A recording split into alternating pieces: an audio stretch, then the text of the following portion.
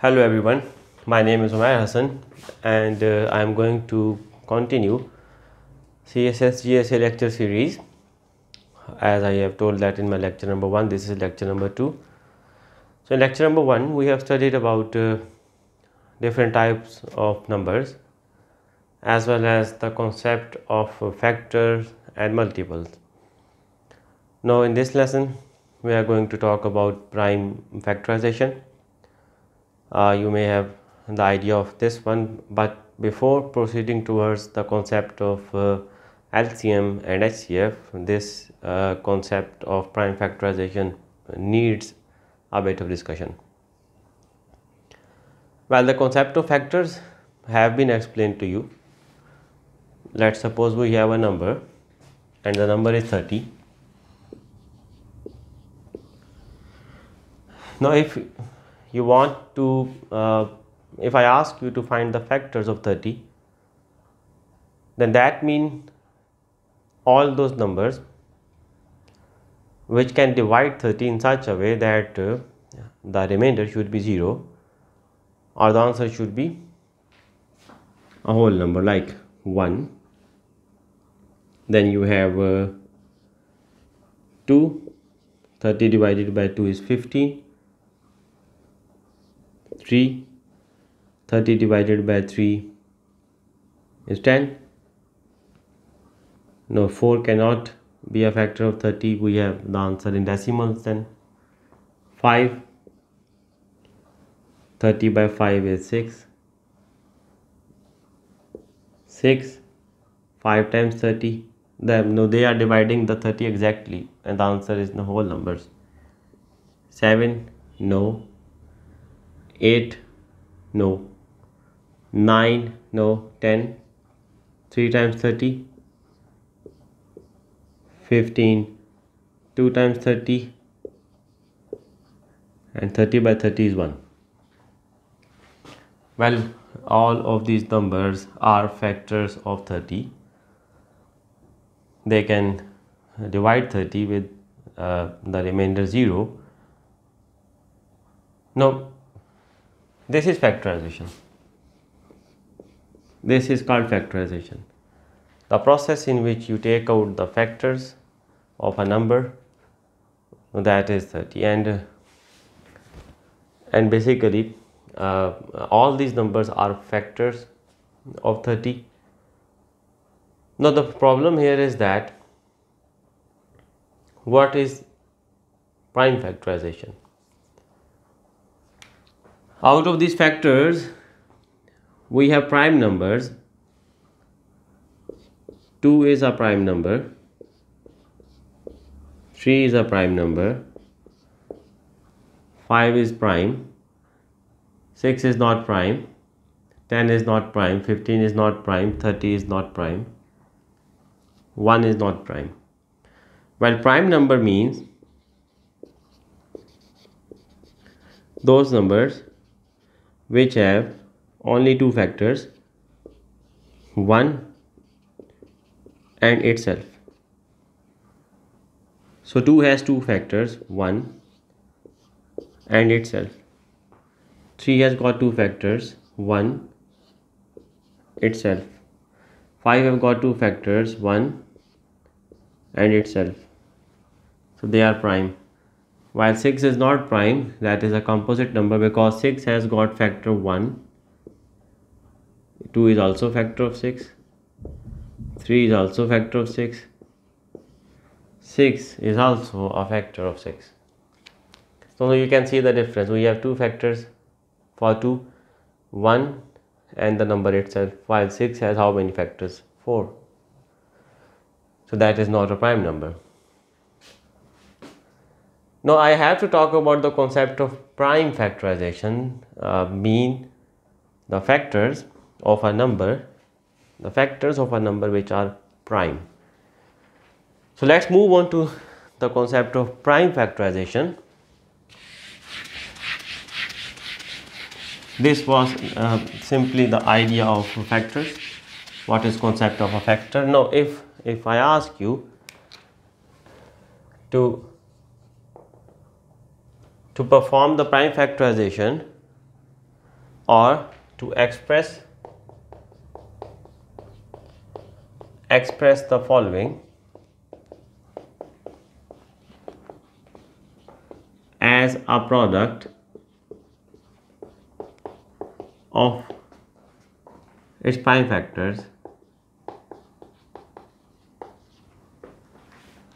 Now we are going to factorize a number, but the factors will be prime. Let's suppose we have a number 30, and this concept is to be used, this concept of prime factorization is to be used in LCM and HCF, the questions which we are getting in our papers.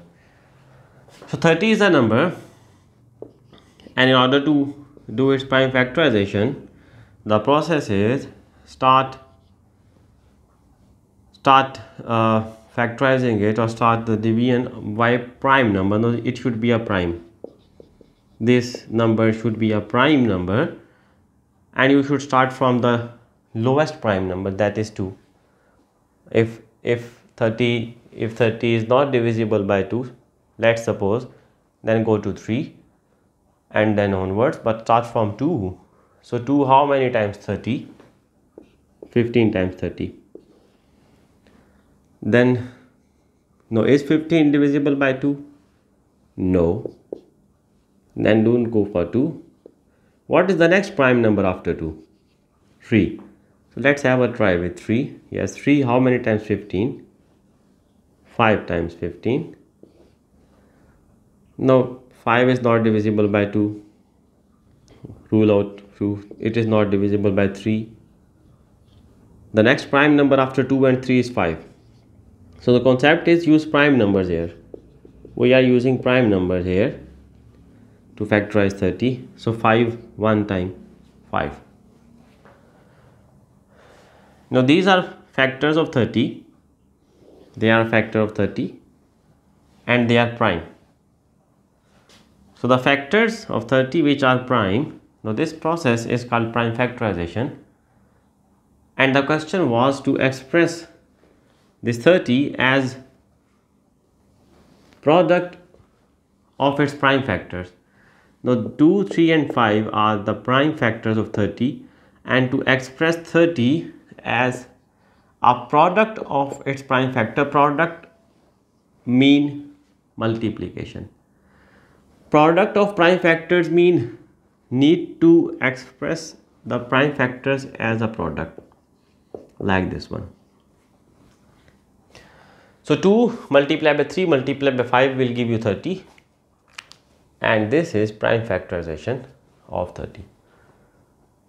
So this concept is to be used in the LCM HCF. Let's take another example where we have index notation. We will be involving index notation. The same question: do prime factorization of 100, express it in index notation. Let me repeat it. Express 100.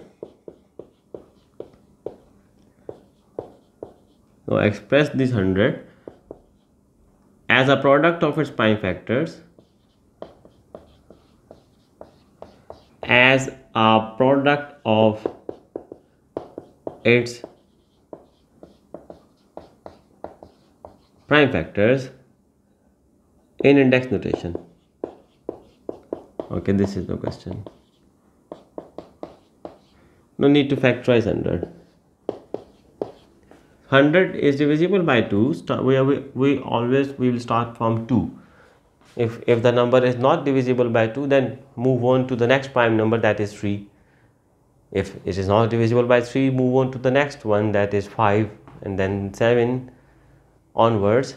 So 50 times 100 is 50 divisible by 2. So choose 2. Don't go for 3, 5 until 2 is working. 225 times 50. Now 2 no more works over here. It will not divide 25. 3 will not divide 25. The next prime number after 2 and 3 is 5. So 5 how many times 25? 5 times, and then 5 1 time 5. All these numbers are prime. Now they are prime factors of 100. And to express 100 as a product of its prime factors, that is 2 multiplied by 2 multiplied by 5 multiplied by 5. 2 multiplied by 2, 4 multiplied by 5, 20 multiplied by 500. This is product of prime factors of 100. Product means multiplication. Now what is index notation? I can write it in this way as well. 100 is equal to 2 into 2 is 2 square, 5 into 5 is 5 square. When bases are same, we have got base 2, power is 1, here power 1, power 1. When bases are same and they are being multiplied, you add the powers, 1 plus 1 is 2. So expressing your prime factors in this form, that is index notation. This is the concept of index notation. Now this was a brief overview of prime factors and index notation. In the next lesson, I will be discussing the concept of HCF or LCM. Keep watching. Thank you so much.